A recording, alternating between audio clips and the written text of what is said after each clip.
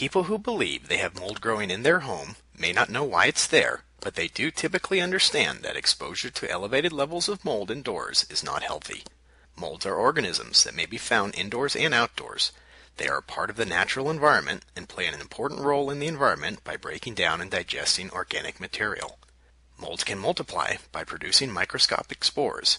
These spores are so small they easily float through the air and can be carried for great distances by even the gentlest breezes. Mold is not usually a problem indoors, unless mold spores have landed on a wet or damp spot and begun to grow.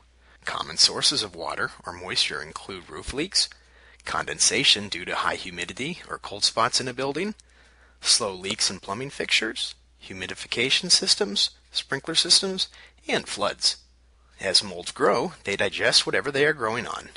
Mold can cause cosmetic damage, such as stains, but unchecked mold growth can damage buildings and furnishings.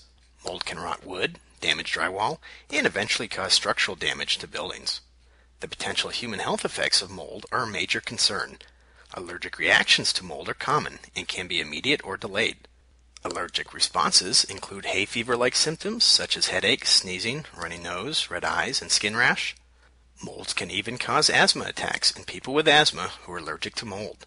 In addition, molds can irritate the eyes, skin, nose, throat, and lungs of individuals, whether or not they are allergic to mold. Some types of mold are also known to cause infections in people with weakened immune systems. Some of these infections can be fatal if not properly treated.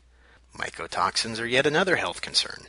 Some types of mold produce toxic byproducts which are known to cause a variety of health effects. These are just a few things to know about mold.